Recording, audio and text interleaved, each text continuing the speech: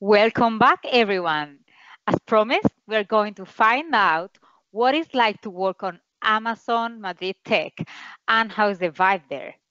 Like in a reality show, but better. In this A Day in the Life session, we will be accompanied by Ana Lira Quintero, Software Development Manager, and Maria Jose Perez Perez, Software Development Engineer, both from the Books Tech team. And also Tia Balsami, Software Development Manager, and Carlos Fernandez, Software Development Engineer from the Amazon Business Team. So let's start with Tia. If you can turn the video on, please, Tia. Hey. Hello. so, Tia, how do you find leading a multicultural team working across multiple geographies? We were talking about that a bit with Sharif. He was saying, putting an example of a team with 80 people and 20 different nationalities, I think. So I guess that's a challenge, right? Yeah, so as of the last count, as of last Monday, I think we have about 30 different nationalities. Wow. And in my team alone, which is about 25 people, we have 14 different nationalities if you count the double nationalities. So that's quite a spread in Madrid. And as you pointed out, one of the things I want to call out is like I've worked across 3 different sites at Amazon. Seattle, I started in Seattle, I had a stint in Berlin, and now I'm in Madrid. So I'm also multicultural because I worked across these locations. But I do want to call out at the end of the day, Amazon is Amazon. We hold our leadership principles very dear to our heart, and we actually follow it to the T. But we do have our unique, behavior and unique things across the different sites. For example, in Seattle, it was always about the Friday evening parties with the beer keg. In Madrid, it's almost always about like the relaxed lunches on when we have a new hire or like on some random Thursdays. In Berlin, it was more about activities. We would do 10K runs together as a team. So it's kind of like the same but different. And how do you keep things fun now during the COVID pandemic? It's not easy because meeting people in person is very different. But we were trying, and I think one of the things that we do in our team, which we are also trying to follow across the organization because it's working wonderfully well, is like we have this thing called as a virtual happy hour. We try to do it at least once every 2 weeks, sometimes at the worst case, once a month. And what we do is we gather around, we all turn our cameras on, grab a drink of our choice, coffee, beer, wine, whatever And you like. Amazon pays for it, right? Sorry? Amazon pays for the beer. Yes, of course, yes. Of course. And the only rule we have is we don't talk about work. We talk about anything we want to do, anything that has happened. And we also play some games, and we played a game of trivia the last time. It was lots of fun. The only rule was that whoever lost, who didn't answer the question, has to take a drink. And it was a lot of fun. And we usually schedule them for like an hour. We end up spending like 2 hours, 3 hours. Wow. Yeah. So we were seeing, I think people can see them as well, a few pictures of you. I guess one is with your team, and then it's you in different places, reflecting Yes. how much do you travel. So yeah, I think one of the things I think maybe a tiny bit more interesting about me is that I've now lived in 4 different countries because I was born in India. I'm American, and I've worked for Amazon in Berlin and Madrid. And I've also traveled to 144 countries around the world. It's just like something I'm very passionate about because that exposes me to a lot of cultures, a lot of things. It gives you an open mind. And I'm very, very blessed and lucky to be at Amazon, to be exposed to such a wide variety of things. And because it gives you a different take on everything you do from a day-to-day basis, right? A different viewpoint, a different way of thinking. And that's a fantastic, and that's something I'm very, very thankful that I have had the opportunity here. Sounds really awesome. I envy you actually. I want to travel as much as you do. My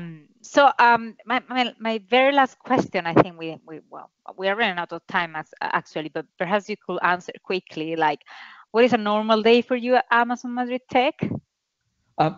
I mean, on a good day, it like I would walk in, I get to meet the team, which kind of always lights up my day. We have our stand-ups, which usually where we test share updates.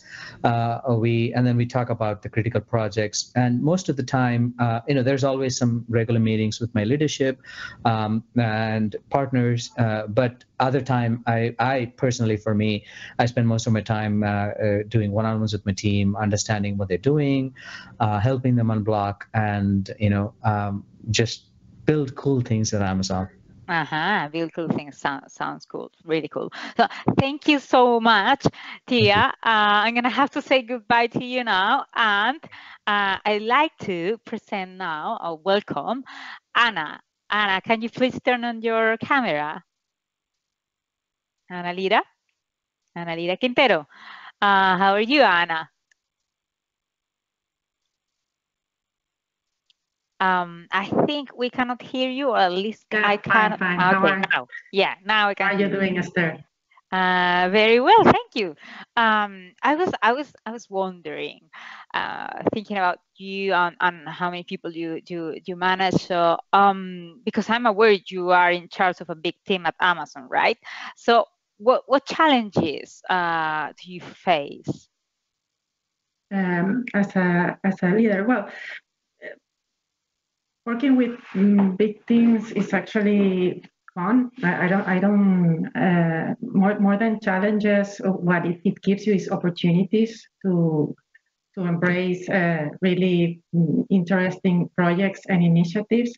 I think from what I have seen from other leaders at Amazon that actually manage bigger teams and big orgs, their authority or their leadership is more than based on a given vertical position or a job title. Is more based on the deep knowledge they have. I'm referring here directors and senior managers at Amazon. They really have a deep knowledge about what each team does, and they not only provide business and strategic vision to a team, they have a deep technical knowledge. So they really have a deep involvement in technical decisions and discussions, and contribute with all their guidance. Another thing that I see in leaders at Amazon is that they have a history of contribution inside the company. They have brought a lot of innovation or open new business, develop new products. So they lead. They are like a reference for the rest of us, and they lead by setting the example, which creates an environment where we really trust in them. It's an environment where it's very participative. Everybody brings their ideas to the table, and they are aware that they are going to be properly guided and considering when taking decisions. That sounds really good. I was also wondering, how is work-life balance for an Amazon leader? Well, that one is kind of tough for me because I'm a mom of, as you can see in the picture, I'm a mom of 6 kids. So I'm not going to say that it's easy, but it's completely possible. I think work-life balance, working in tech, one of the things is that and especially at Amazon, where we are global teams, and we are, in fact, even before COVID, we were very used to work from home. We have a lot of flexibility options. So I think you just have to, not compare to others or look what others are doing. It's everybody has their own personal circumstances and career goals. I think it's just a matter of focusing on that, taking advantage of all the flexibility opportunities that you have. Of course, in order to achieve work-life balance, I think one critical thing and where equality and inclusion actually starts is at home. Having the proper, support from all the family members, and actually in that I bring in also the kids, like and creating at home this environment where we support each other in what you are passionate about. Not only parents but also kids. Is super important. For example, you don't see them here, but they are probably over there. waiting for me to finish because they knew that I was super excited to talk today. And that's the way they are supporting me right now. Ah, So, that yeah, sounds lovely. I think it's just a matter of, in tech, it's really, you have a lot of, and especially in Amazon, you have a lot of flexibility opportunities. Good, very good. You were talking about equality, and well, I don't know if one of your kids is a girl or they are all boys, but you're a woman and you're a woman in tech, and these days it's like a hot topic, right? The lack of women in tech. So, what is your view about that? Well, as you mentioned, like today we are trendy, so we should take that opportunity that we have right now. I think, well, as Tia was mentioning before, the environment in Amazon is super diverse, super inclusive. So we encourage woman participation a lot. And another thing that Amazon also gives a lot is guidance and trainings about how to handle bias, not only bias in others, but also bias in ourselves. I think sometimes as women, we put barriers that really don't exist and that are not there at all. And having this multicultural environment, I think it's also a great way to get included and to learn from others very easily. Like it's a natural thing. I think in here it's not for us. It's our day-to-day life. As you can see in the picture, we also have very diverse characters and personalities. So it's great. Another Cool. thing I think also Amazon has a lot of initiative. I'm also putting there an example, for example, to actually participate and Briefly, encourage because we don't have a lot of time. to help to also participate in volunteering activities to encourage participation of women in tech. Mm, okay, that's very important, I think. So I'm sorry, Anna. I would love to, to be able to ask more questions, but we are running out of time. So I'm gonna say you goodbye, and I'm gonna welcome now to another woman in tech, Maria Jose Perez. Maria Jose, can you please turn on your camera? Hello. Hi. Hello. So, um, Maria Jose, we are all eager to know what is the two pizza team? Yeah, good question. So this is how we organize technical teams at Amazon. The idea is to have small and independent teams that work on technical stuff. Now, where the name comes from, right? So we define the name of the team based on how many pizzas you need to feed the team. So translating this idea into a number, it means that there are like 6 to 10 people teams. It's a cross-functional team, not a group of engineers, but product managers, technical managers, the engineer, depending on the nature of the team, UX designer, technical program managers, all these people embedded in the same team. So the idea is to have the set of people necessary to work on an initiative and deliver it to our customers.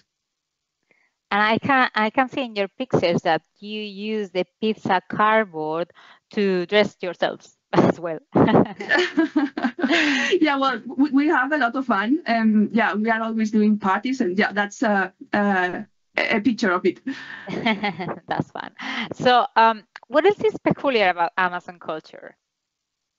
Yeah, well, we have this thing called leadership principles.